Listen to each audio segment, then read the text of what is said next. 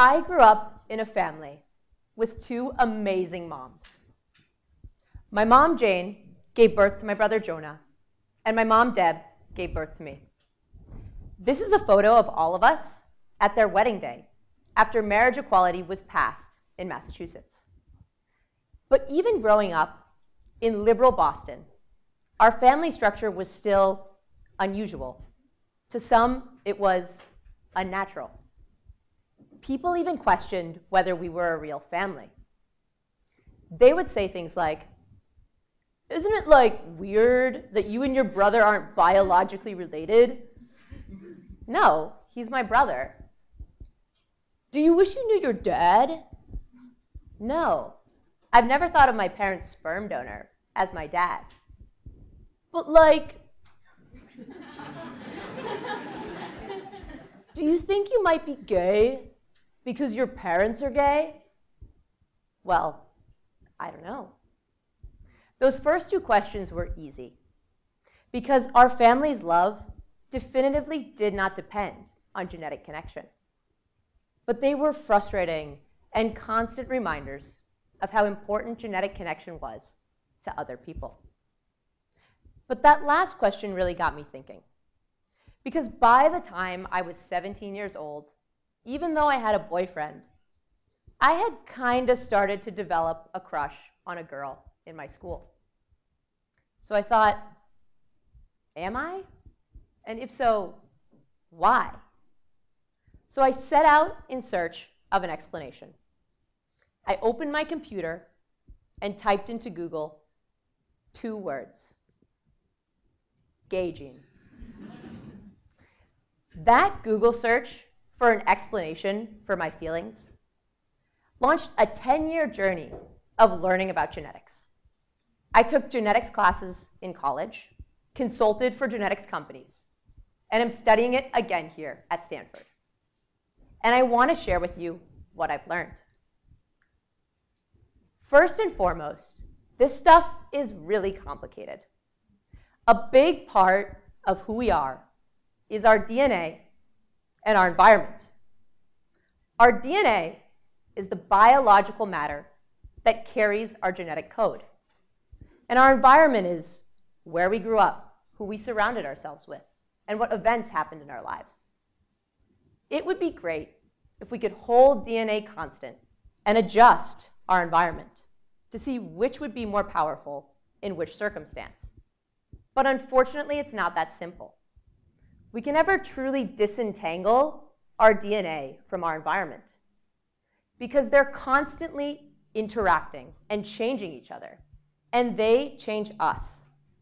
So it's futile to ask which is more important because it is only through their interaction that they can change things like our health, human behavior, and who we are and become. So I want to walk through 3 really complex examples to explain how this works. And I'm going to break them down into their most essential parts. Let's start with an example that affects our mental health by looking at a study on depression. Scientists identified a genetic profile linked to depression. For simplicity, let's call it D gene. Scientists looked at kids with D gene and without D gene to see why some develop depression and others don't.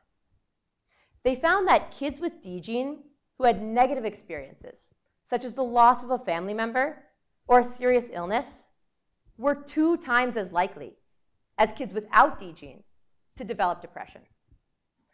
But they also found that kids with D gene who had not had negative experiences were no more likely than kids without D gene to develop depression. The lack of an experiential factor essentially equalized the chances that kids would develop depression regardless of whether they had D gene. And we also know that 50% of people with depression have no genetic history for it, which means you can have D gene and never develop depression, or you can live with depression and have no genetic connection to it. So now that we've talked about an example in human health, let's talk about an example in human behavior. Specifically, friendly or pro-social behavior versus aggressive behavior. Scientists thought that they'd identified a gene linked to aggression. Let's call it A gene. They looked at people with A gene to study the prevalence of friendly versus aggressive behaviors. And first they looked at people with A gene who had had aversive life events, such as neglect in the first 2 years of their lives. They found a statistically significant relationship between aversive life events and exhibiting aggressive behavior. But interestingly, they also found that people with A gene who had had positive experiences actually exhibited more friendly behavior than people without A gene.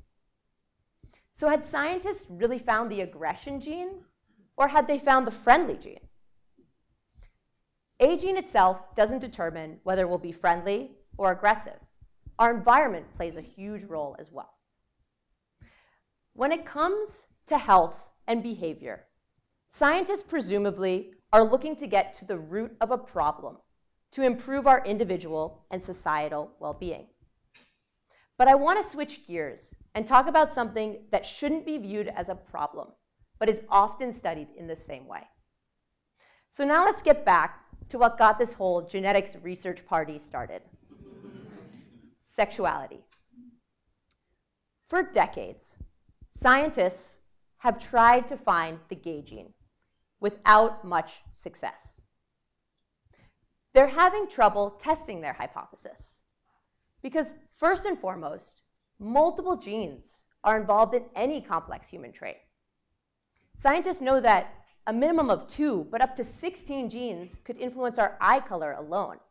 So how could one determine sexuality? And even when we know the genes that are involved, our environment plays a huge role as well. But it's not just testing the hypothesis that's a problem. It's defining it that's been challenging as well.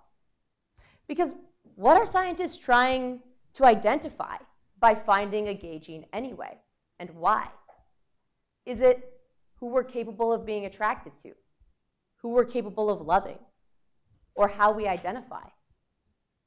When it comes to sexuality, there are so many variables involved, and they're complex, fluid, non-binary, and socially influenced. So this complicates scientists' ability to even define terms like sexuality, gender, love, attraction, what's genetic, and what's not. And yet somehow, when I was 17 years old, I somehow expected those scientists and their studies to define me. So why did I do it? Why did I Google gay gene? Why did I think it was so simple? Why did I need an explanation for my feelings? Why did I need to know why? And why does anyone need to know why? I realize that I Googled gay gene to begin with because my whole life I'd gotten question after question after question that reinforced that our genetics made a real family, that only genetic connection is legitimate, that our genetics could predestine who I become.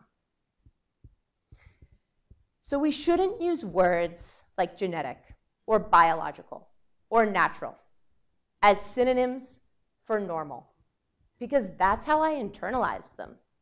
And it sent me on a 10-year journey to study something that I ultimately find really fascinating, but that started as me seeking an explanation for my feelings, as if they were a problem to be solved.